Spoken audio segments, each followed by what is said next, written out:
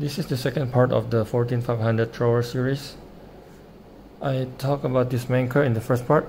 Check it out if you haven't done so. In this video I'm gonna go over this TS12 by Wurkkos and sort of compare it with the older brother. Hey, welcome back to UDC channel. This is Jay. It has MSRP at 32 bucks and currently discounted 25% off at 24 bucks, which is an amazing value, especially when compared to the other two. It's 6 with MSRP at 47 and the aluminum version of this tracker mini at 50 bucks. Even the non-discounted price is already cheaper. Let me first show you the box quickly.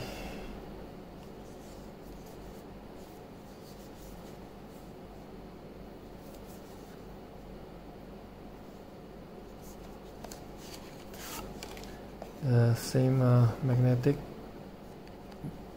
box with user guide, USB Type-C, lanyard and spare O-rings.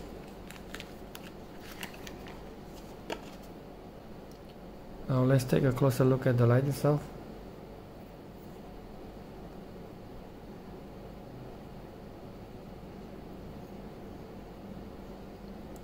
This really looks like the mini TS11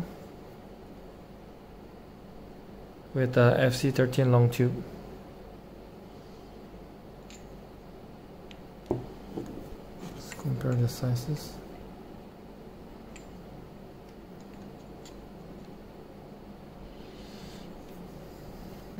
Now when compared to the TS10 in its original 18350 short tube, it's about the same height. I saw some people, including myself, were questioning why get the TS12 when there's already a TS11. But the slim body really makes a difference, one that you can really notice and feel. There are quite many other differences to be considered. Maximum output and throw, 1000 lumens versus 2000 lumens, 432 meters versus 660 meters. We'll see and compare them later in the other beam shot. And then it's using Enduro versus a simple UI, although they have options for ramping. And the TS10 also comes with a newer version, the TS10S, which also comes with a simple UI. Reflector versus TIR lens.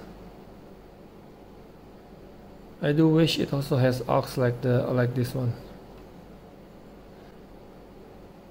I love the dark granulated stainless steel bezel. It would be nice if Wurkkos sell different bezel options as accessories. As a magnetic tail. Unfortunately, it can't take AA batteries. I made a mistake on my comparison videos. I thought all these three can take AAAs, but only these two do, not this one, which is a pity.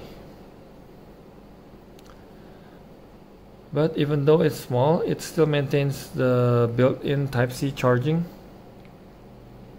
which the other two don't have. I think I will cut this flap off though. Okay, for the step UI, it's a low, medium, high with memory. Interesting that there's a shortcut to moonlight by long pressing, but the moonlight is not memorized. There's also a shortcut to turbo by double clicking, and strobe by triple clicking, strobe warning. And then there's also SOS and beacon. So even though it's simple UI, it's quite complete. Unfortunately, the LED is kind of greenish. I don't know if you can see it, at least on this first batch. And there's a software lockout by quad clicking it, but it blinks quite brightly as a lockout indicator. Plus it blinks again as a lock indicator, which is a big no for me. So I just use the hardware lockout by untwisting the tail slightly. This should have used the battery or charging indicator instead, like the A6. Still not a deal breaker. Okay, let's just see it outside. Okay, let's see this TS12. Low.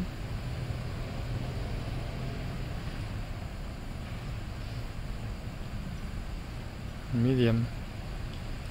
And the spill.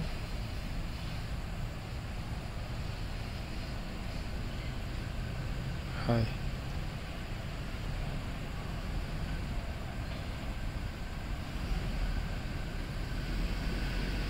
Let's go turbo.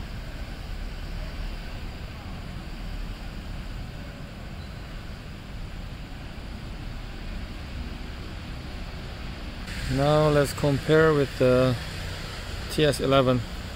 Both turbo. TS11. I mean TS12. TS11.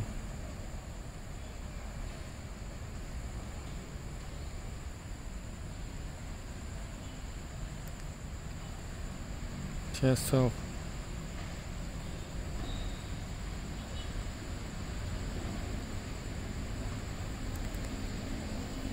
TS11.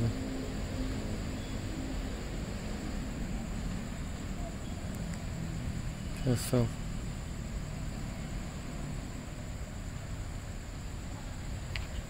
Okay. There are a few cons, but it's really a good value. An affordable, fun mini thrower. Okay, let's continue to part 3. Thank you for watching. See you in the next one. Bye now.